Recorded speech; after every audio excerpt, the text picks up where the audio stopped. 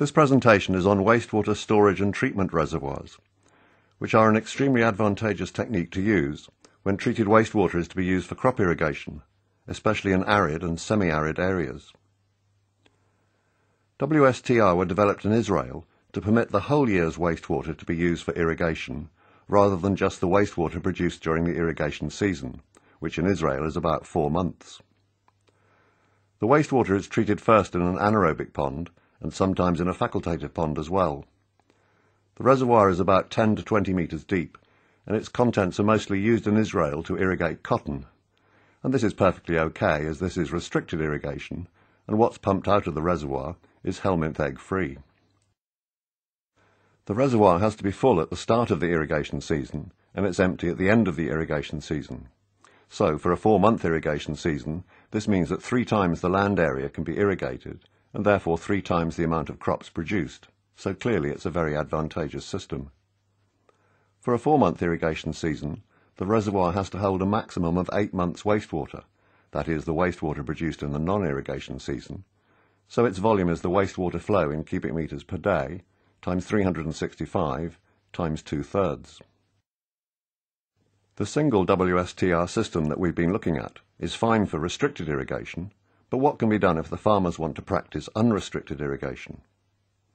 Well, in this case we can use what are called sequential batch-fed WSTRs, where we have an anaerobic pond, then 3 or sometimes 4 WSTRs in parallel. The 3 or 4 reservoirs are operated in a special way, so that during the irrigation season the contents of all the reservoirs are safe for unrestricted irrigation.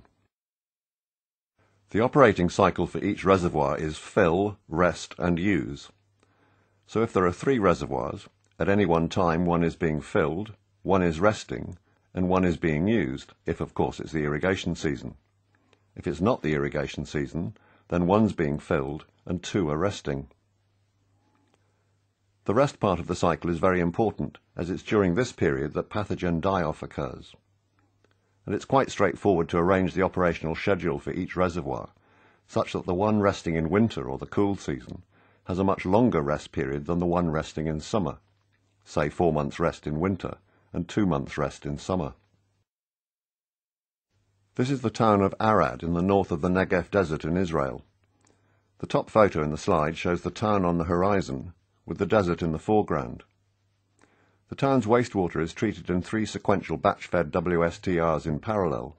First, though, treatment is in anaerobic ponds, one of which is covered, as shown in the second photo, to demonstrate the biogas recovery was feasible. Next, there are facultative ponds, although these aren't strictly necessary. And then we have the 3 sequential batch-fed WSTRs, and the 2 lower photos show one of these in the rest phase and another in the use phase. Finally, we can have a hybrid system, a hybrid pond reservoir system. This produces treated wastewater for both restricted and unrestricted irrigation. The wastewater is treated first in an anaerobic pond and a facultative pond, and then in the non-irrigation season the facultative pond effluent fills a single WSTR.